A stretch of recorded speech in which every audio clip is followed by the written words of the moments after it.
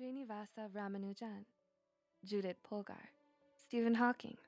All these names have one thing in common, and that is intelligence. These individuals have contributed life-altering and influential works that have changed the course of humanity in some way. They are the highest ideals of human intelligence, which some strive to become. However, just because you haven't proved Fermat's last theorem or made an outstanding contribution to the sciences or arts does not mean you don't possess intelligence. Whether it's doodling all the time or staying curious about the world, certain habits or tendencies that you do can turn out to be a sign of high intelligence.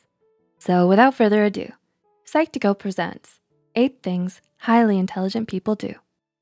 Number 1, you can adapt. Are you able to adjust to different environments with ease? Intelligence is not only defined by the ability to gather a lot of information or by repeated memorization or regurgitation, but also your ability to successfully adapt to changes in the environment.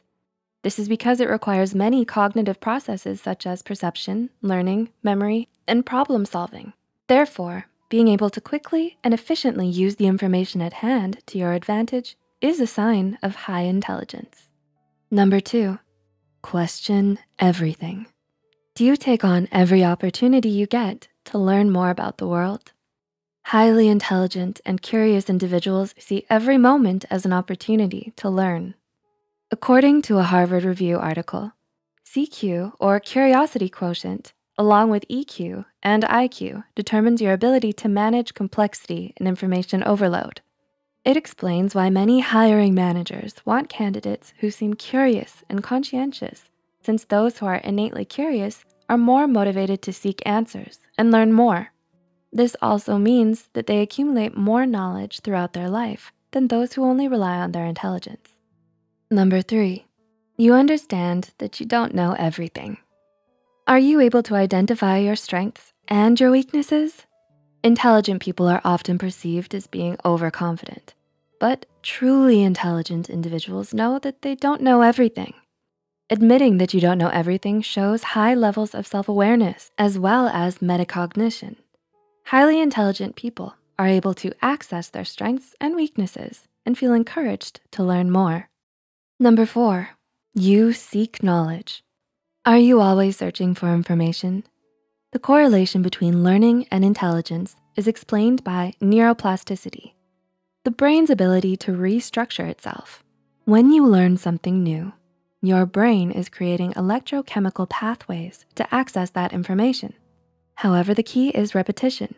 Repeating information can strengthen the pathways your neurons have created.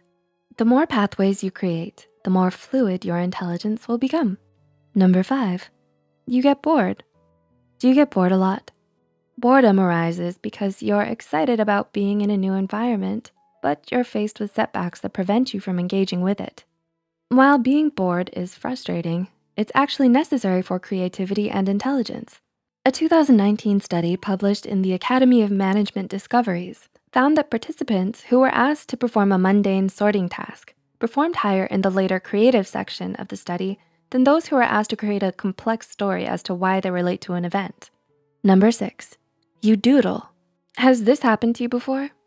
You're in a meeting or a lecture that has gone on for hours, and despite the boredom you feel, you've started to take notes, but halfway through, your page is covered in doodles.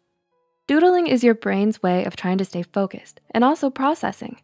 Scientists have looked at the brains of doodlers and found activity in the prefrontal cortex, which is involved with analytical thinking, memory, problem solving, and logic.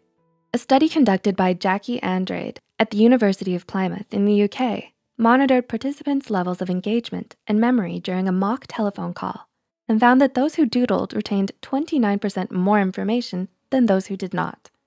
Number 7, self-examination and reflection. Do you tend to reflect on your decisions and actions? When we think about intelligence, we often think about knowledge-based intellect. However, there are many sides to intelligence. One aspect of it is emotional intelligence, or EQ. Those with high levels of EQ are generally self-aware and introspective. They have a clear sense of who they are, such as their emotions, needs, and desires. Therefore, they're more likely to establish meaningful relationships and to achieve their goals. And number 8, remaining open. Are you open to different opportunities? Do you enjoy learning about new things? Various studies have investigated the correlation between openness and intelligence and found that the degree of openness can actually affect your fluid intelligence. So, being open-minded signals cognitive adaptability and flexibility, which is what keeps you curious and ready to learn. Remember that intelligence cannot be easily measured and it's not fixed. So keep learning and surprising yourself. Let us know if you've done any of the things we've listed in the comments below. If you find this video helpful, be sure to like and share this video with those who might benefit from it. And don't forget to hit the subscribe button and notification bell icon to get notified whenever Psych2Go posts a new video. The references and studies used in this video are added in the description below. Thanks for watching, and we'll see you real soon.